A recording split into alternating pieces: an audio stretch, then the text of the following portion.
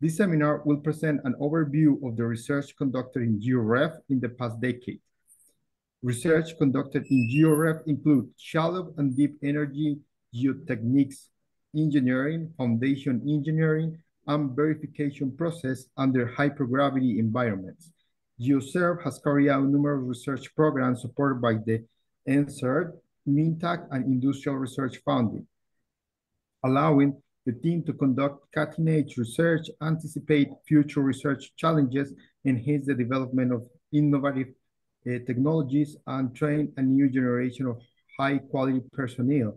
The team in GeoCERF continues to engage and collaborate with public and private sector organizations, pushing the boundaries of physical modeling research forward at an accelerated pace and providing the centrifuge model in and proving that centrifuge modeling is an economical, effective, and high-efficient experimental method.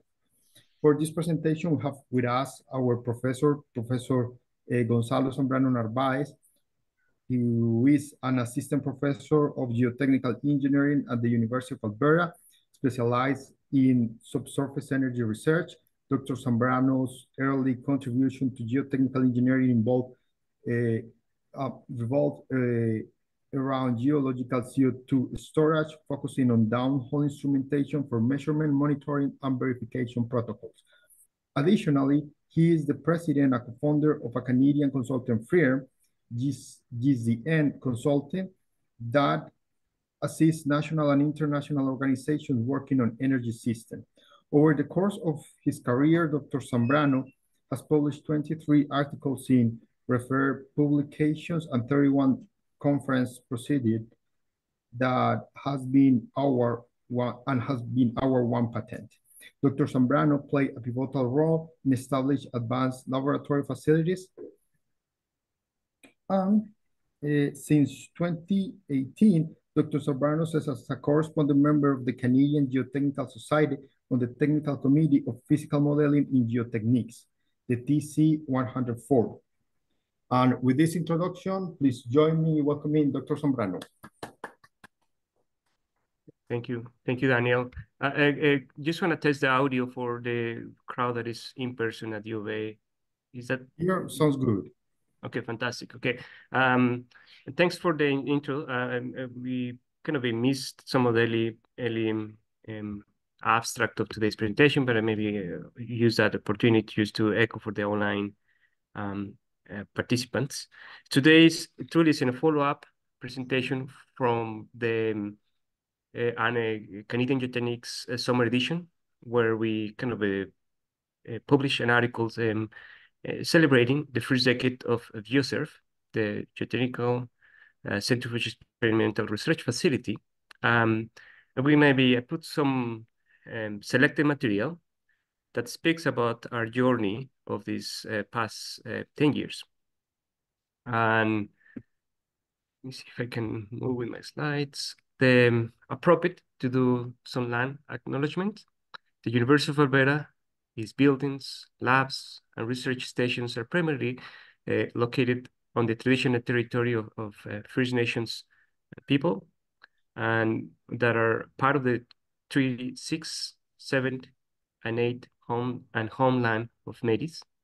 The University of Alberta respects the sovereignty, lands, histories, language, knowledge systems, and cultures of First Nations, Métis, and Inuit nations. Diving a little bit on the topic of today is focus on one of the GeoInnovation centers that we have at University of Alberta, is looking at GeoCERF. Through the course of the presentation, we'll provide several examples of contributions that we have done on physical modeling, and even on the aerospace testing satellites. I don't think I have slides about the satellite cubes, but we have tested satellites that are going to, the first satellite that the University of Alberta launched to space was tested at GeoCERF, looking at the 10G level testing for all the phases of the cube. But most of the material that you're going to see today is looking at contribution on what we call shallow energy and deep energy. And just to reflect on the other GeoInnovation environments, advanced laboratory facilities that we have at U of A, is looking at the GeoCERF. It's an experimental reservoir geomechanical facility that we can test up to 280 degrees Celsius and 3.5 kilometers deep. The premise of this, it is to test at in-situ condition properties for not only stress and strain, but also multi-phase flow behavior. We also have GeoCERF, which is the one of the GeoInnovation systems that we're going to be chatting today, that is looking at how we can test physical models that help us to validate or constrain numerical tools. And in the case for shallow energy, the ability to generate data in a fashion that we couldn't do it before. And we're going to give some examples of that. We also have GeoPRINT. We're the only universities that can print rock with the geomaterials and allow us to 3D print systems to remove the variability of the samples and print different configurations of rock types of discontinuities of different porosities. So that's another element. And hopefully in the next 6 months, we're going to announce the next phase of GeoPRINT that allow us to print multi-materials in the same printing bed, which is that's the next generation of GeoPRINT. And of course, we have the modeling part, GeoRMT, that is looking at the geomechanical reservoir modeling technology, couple flow and geomechanics. And we're also doing lately, we're doing some work in machine learning, looking at how we can create proxies for helping making informed decisions for CO2 storage. And today again, we're going to be focused on GeoCERF. And appropriately, some of the recognition that I think is important to do that that I think Daniel was in mute.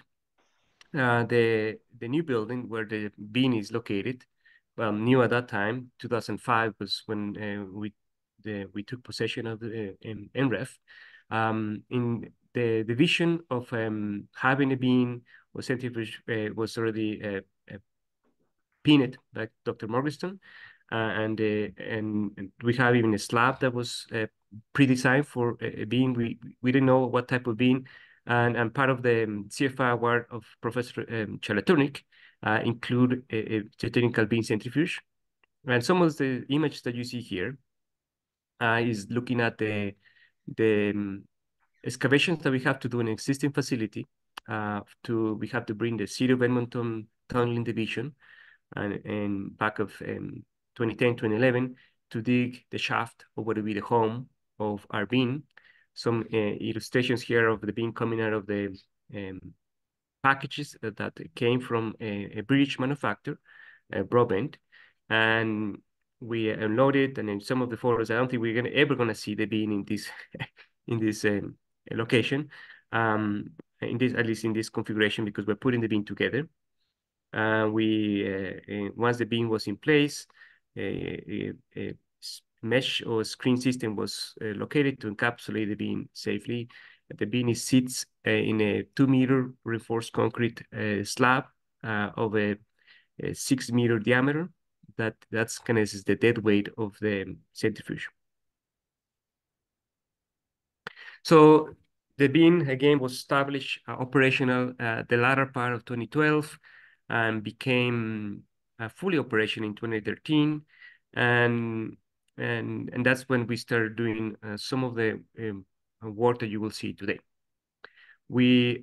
Our vision for GeoCERF is encompassing these 4 themes: foundations, shallow energy, deep energy, and a verification tool. And some of the work that you will see today focus on the shallow energy and deep energy. And shallow energy more focused on tailings management and some of the work that future work. We're going to be presenting some of this vision of the future in geoseismicity with the acquisition of a happy gravity checking table. And that some of my first independent NSERC program is looking at how we integrate 3D printing media for boundary conditions for the pit, in-pit lake deposition scenarios, and looking at the work that we have contribute to tailings management.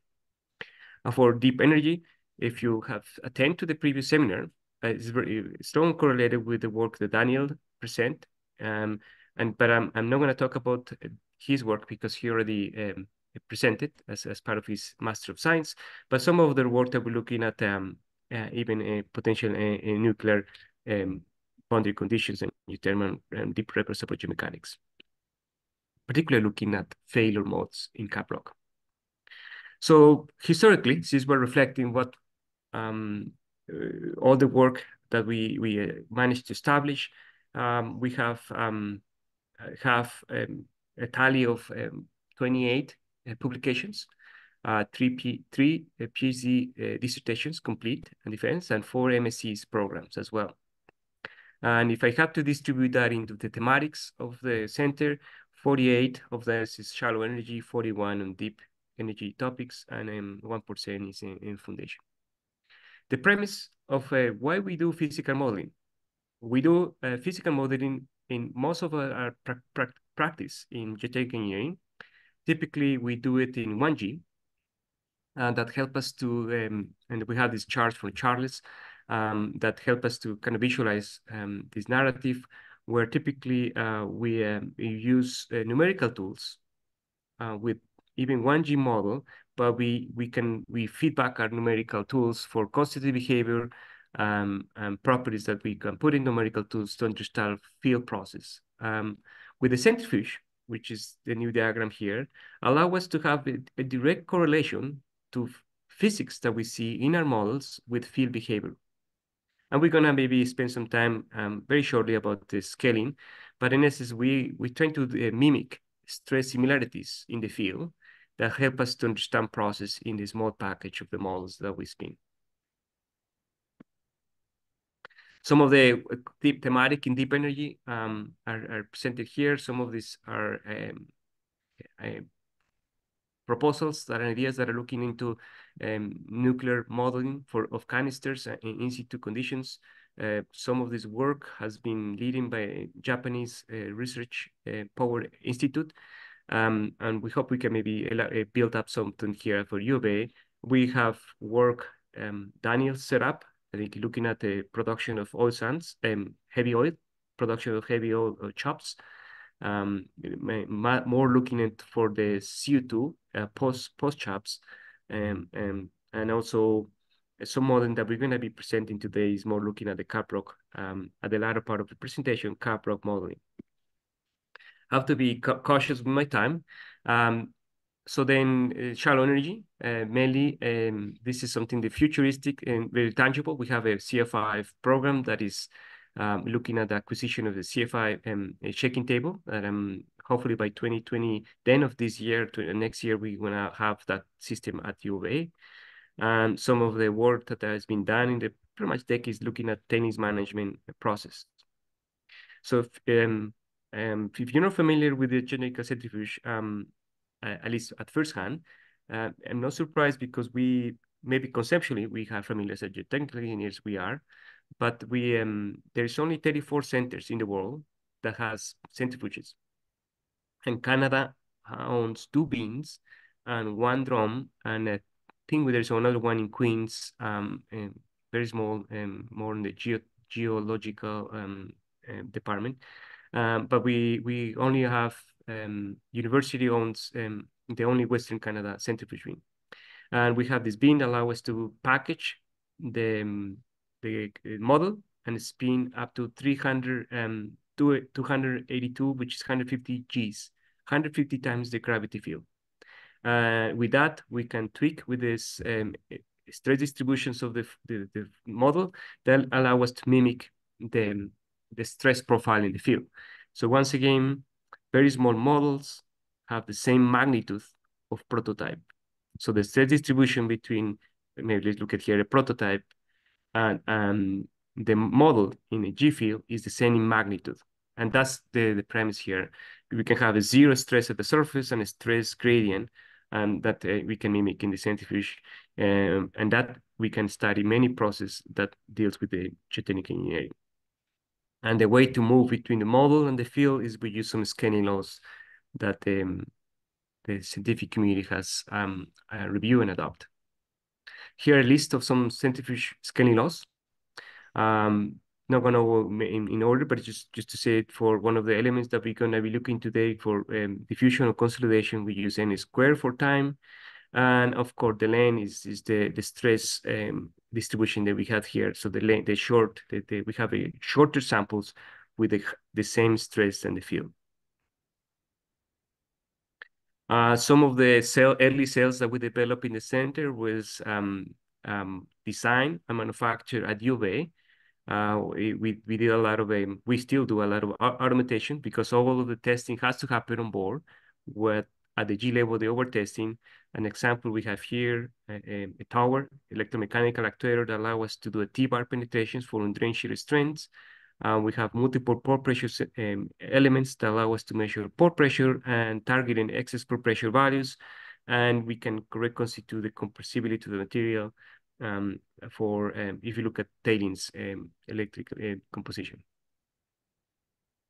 So the data that we use for this it comes from, you see the cells, and in essence you have here a little bit of animation that's looking at how in the early work we use onboard cameras.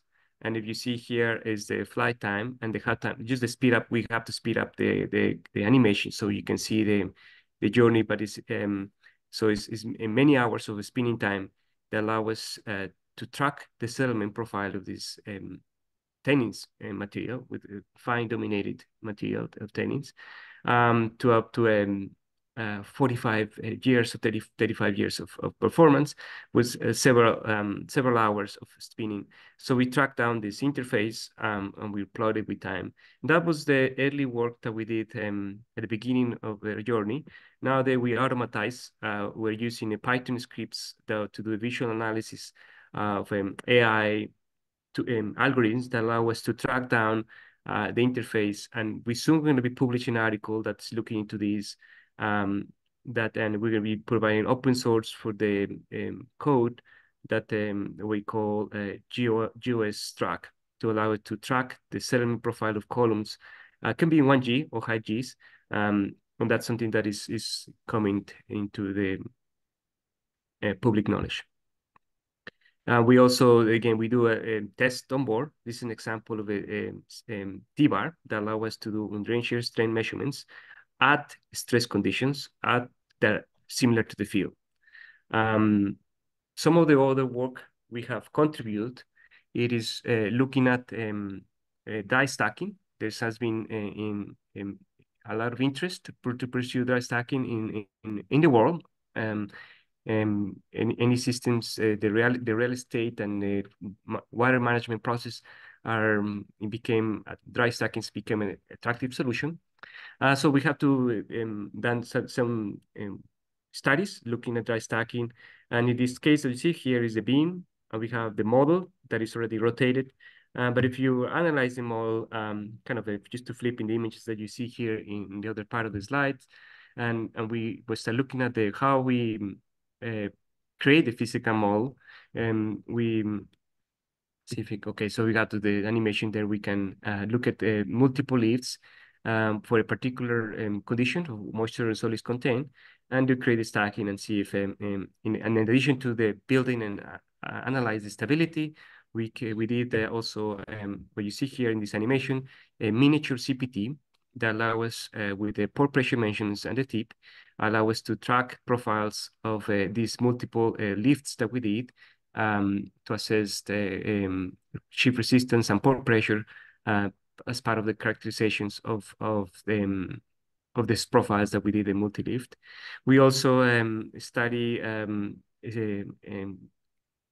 instability. If you're changing those water content values, how much you have to change before you see the failure, and this is liquefaction in these materials. Some of kind of a critical state, some mechanics values that we also pair these with the conventional laboratory testing, 1G testing, to define this critical state line of these materials. All the elements that we have used, GeoCERF, are looking at capping conditions. where we are looking at the models of the models to assess if capping of different partial saturated materials are effective, the models of the models, if it's a technique that we can use in the centrifuge. So we did several models of the models to confirm that capping with partial saturated materials follows the scaling laws. And we did some testing just to study the benefit of capping. So we see here the dot line is not capping, and the models of all of these multiple G models that resemble the same prototype have a contribution in terms of performance, and more of that even is strain as well. Other work that we have done for us is looking at the multi-lift. So there's always the desire to maximize your dry capacity of the dry stacking in terms of dry density in the pit or in your cell, field performance. So we did a study where we have to analyze what would be different, the lifting or schedule in many years, in the next 15 years, and what would be the performance of in this case, was targeting a pit configuration, but in this was looking at only cell performance with multiple systems, multiple recipes. We did this work in 1 month. We managed to screen more than 30 samples, 30 different recipes that eventually there's dollar value, like it's economical benefit to define. Many of these elements did not perform very well at the beginning, but then it met at the similar performance of other recipes. So that's a value of a physical model that help to inform, make informed decisions about how mining and management can be complete in a very timely fashion. So many of these tests result, and again, in 1 month, this multi-lift with 30 recipes, we managed to screen and test these recipes to inform a decision. So we characterize the ability of having centrifuge modeling, because there's some ratios between sample height and rotation to get the scaling laws right. Geotechnical centrifuges are within the less than 10%. So your samples are relative to the size of the machine are very small, but allow us to measure pore pressure, density values, to have compressibility parameters that in a conventional way, many of these points are LSCs, loadings at different stage. So you have a cloud of information here that you can use to characterize the compressibility parameters of the material that represents multiple LSCs, different loading conditions. In this case, we do it in 1 test. Some work has been complete analyzing and comparing compressibility parameters of centrifuge and LSCs, and very good agreement both of them. And then we can use that to interpret hydraulic conductivity using the compressibility and back analyzing the interface sediments. That's also, we did that. There's another article that we're publishing, looking at we use Python scripts to history match, and we can run 1,000 simulations to history match the performance of the test to the model, and to get a more appropriate hydraulic conductivity estimates using a history match. In the past, we have to do manual interactions, we can do the same level of iterations, but it will take us at least a week. With this, we can do it within the Python script that we develop. We can do that in half an hour. Looking at other examples that the GeoCERF has work is more on the deep energy. One of the daily work looking at rock engineering process, there are other researchers have explored this area. Maybe Manchester University was the pioneer is looking at rock mechanics into the centrifuge. And so we heading on some of these efforts, mainly because we're interested in failure. The boundary conditions of this centrifuge box, which we call a strong box, it is the free boundary. you can move, deflect these, and the stress distribution can be ordered. But the upper boundary condition of the ability of the material to deflect freely with same stress distributions in the field, that's a very powerful boundary conditions to explore failure. And typically, geotechnical engineers explore failure in real life and do back analysis of how the failure occurred. Given that we saw the failure mechanisms and we understand if it's a shear zone developer or other buckling or anything that we see in the field, we can back analyze that to insert properties. Centrifuge modeling allows us to do that in a safe and I guess economical way to do explore failure mechanics in a centrifuge. Same scanning laws that we're gonna be looking here is the work that we did for deep energy. We were looking at the failure mechanics of over-consolidated material as analog of a caprock and how this system will fail. There's a lot of thermal resources or thermal extraction resources that are looking at caprock as one of the main seal that contains this thermal extraction. And that's kind of the premise of why we want to study this process. Also, there's evidence of failures, as everybody is aware. Jocelyn is one of them. That these systems can fail if you push them to the limits. And some of the work that we have done that maybe speaks about the analogy of why these systems fail. There's a PhD program that we did looking at numerical modeling, but we were more interested in the numerical aspect. And can we explore centrifuge tests to explore failure of the system, to understand failure mechanics, to understand how these over-considered materials behave if you change the loading rate? And that's the premise of this work. For that, we have to build an analog material.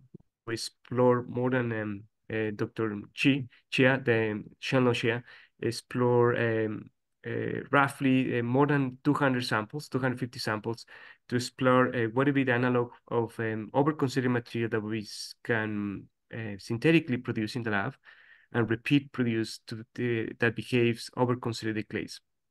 We design part of the MSc program. MSc students design the system, electromechanical actuator that mimics the deflection of the pressures beneath the caprock that result in emulating the steam chamber deflection that occurs underneath the caprock. We're going to study some conceptual models that people have presented. And of course, you have to compare laboratory from natural shield, over-considered clear shells with our synthetic clear water shell material, which help us to pin a particular recipe. We again spin centrifuge with strong box. We have to keep some boundary conditions of water pressure. So we use a system that is called Marriott water. The Marriott bottle of water is just a physics that only happens in the centrifuge that we can connect. It happens in 1G, but it's magnified in the centrifuge. You can connect and maintain pore water conditions at the base while the box is deflecting underneath. So we don't want to create an drain response. We want to maintain a pore water pressure at the base. So we did some pair with this with a numerical program as well. And we just captured what happens here in the centrifuge, which is the caprock. So the animation that you see here is a centrifuge spinning at I think 110 Gs, 110 times the gravity, and you see it slightly moving, barely moving this deflection, and it's early enough you start seeing some deflections of these shears and compression and tensile failures that occur in the system. We continue the test, but because our lower boundary condition was a fluid with maintaining pore pressure, the failure mechanics will be completely different if you see in steam or a more gas phase at the base. Maybe the test will be done by them, but we want to constrain the physical model with just very well boundary conditions. So, but we can keep running the test, and you see them developing the tensile, which is a classical you expect numerical modeling, and this develop a shear zone, which is not strange for over-considered material, and the question mark is tensile or shear cracks driven. So that's the model represents a 20-meter cap rock, with the overbone represented 100 meters deep.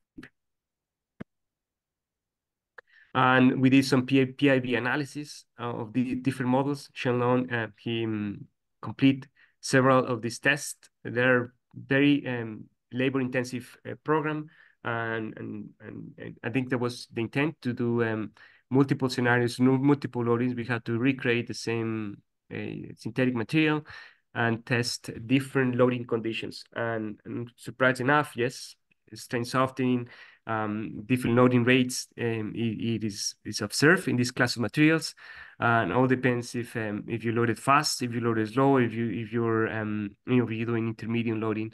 So that's kind of the work that Shenlong was presenting. It was presented in International Physical Model in Geotechnics in Korea in 2022, a year ago, more than a year ago. Some premises and findings. Still a lot of questions that we have. And it messes mainly with the contribution shear and tensile in these materials, but if very good findings, and we paired that with a numerical program with the flag, and very interesting outcomes looking at failure modes in this class of materials, which is something that we're going to produce, is kind of a validating results that help us to numerical efforts. I'm very conscious with time. I don't want to run over, since it's our kind of a lunch break for many of you. The kind of where we're heading in the future, that's kind of the section where I'm going to be talking. So we have this capacity that we have built in GeoCERF to understand how tailings management process can be added to the system and contribute and provide informed decisions in a timely fashion. We also have this GeoPRINT. So my intent in it is to connect these two dots and study other processes that we see now as part of a standard practice, status quo for consolidating and modeling, is all of the it's a one-dimensional consolidation theory, but there's a lot of contributions to the pit boundary. If it's an in-pit deposit, and I want to explore boundary conditions into this in-pit clearly from our prototype proof of concept that we use space-wide and markers to define the position. This shear is happening in these zones. We're going to see if we can understand how we can create some contribution of how we can model this process that is shear driven as well, in addition to consolidation. And you see here is a capping exercise that was done, and this differential settlement is already contributing an effect into the capping program. So that's something that we're heading. The other elements of where my vision is moving into this is 5 themes, from pore scale to soil structure interaction, rock mass modeling, and a fragility study looking at the effect of earthquake seismic events, either natural or induced, into the structures, looking at the embankments, and many of that not looking at from the point of view of which is the contribution of is repeatability. If what happens if you constantly one event, many of these energies will dissipate into this geostructure or geostructures or fragility studies. Sorry if I scare you that, but that's another case that happens here looking at the pilot. But the contribution is that can we put that into a physical model to explain tools? So that's what we're working on, and filing as well as part of that. So sorry for the noise, but it's just so if you get scared for the noise, sorry for that. Is that how the centrifuge is found? When we put in a onboard, we have a unit here of the centrifuge test. And the other image here,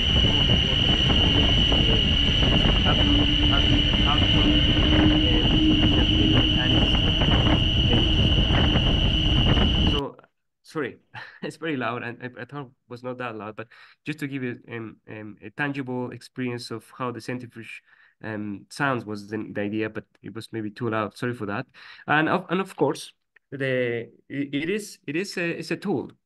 It's a model tool, and you know, it's the cliche sentence that not all the models are wrong, and there's some advantage that Eloquent speaking about, listing some of them that we use, and we should use all our tools at our disposal, from triaxials to LCs to monomerical tools. Centrifuge is one of them, and there's some also disadvantage as well to physical modeling, that some of them are some limitations for if you look at segregations, just an enhanced segregation particles for some conditions, not all of them. You have to have some conditions of SFR and fine dominating materials, but for some thin materials, segregation could be an issue. And we have studied significantly that, so those boundaries. In fact, Sorta and Dr. Sorta started exploring that.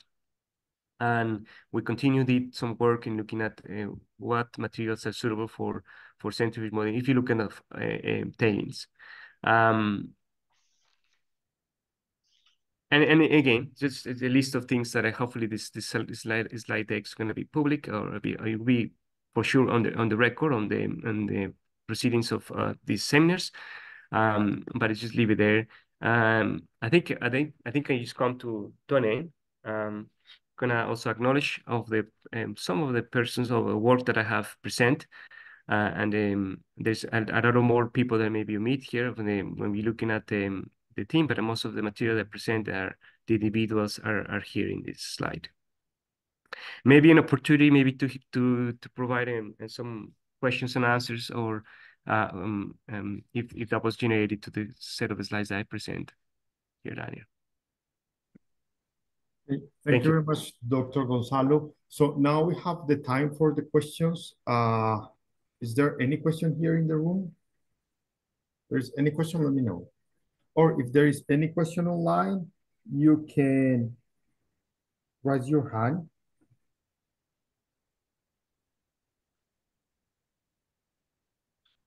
Any question here? Can I ask Dr. Rick's question? Yeah, but give me a moment. Okay, we have a question. Yep.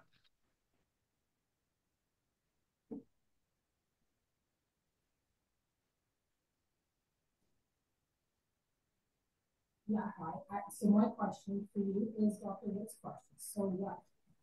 I mean, we've had this conversation, and so what? Why do you care about the work that's happening in this country? Daniel, you may have to repeat the question because I couldn't hear it.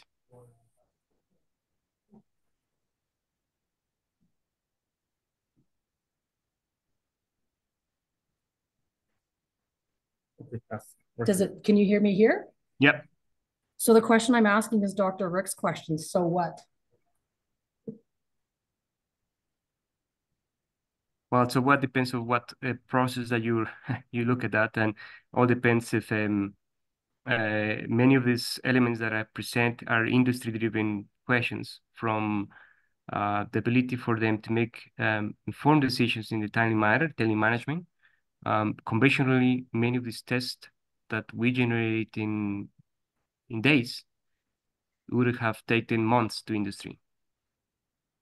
So many of the industry partners that have come for answers, if you look at tailings management, is because we provide information that can contribute in an informed making decision for them to do the process. But that's one of them. Each of these processes that I present here has different so what.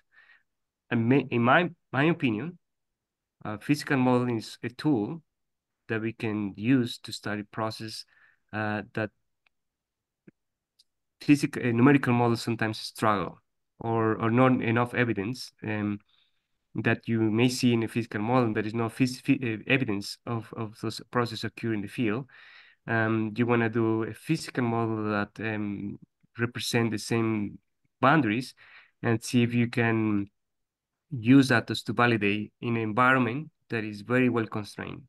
Properties known, stress fields are known. Can those physical models predict what we see in the centrifuge? Awesome. That's what I was expecting to hear, but I love hearing it. Any other question here? Okay. I guess we don't have more questions. So thank you very much, Professor Gonzalo, and see you everyone again next week. Okay. See you. Thanks.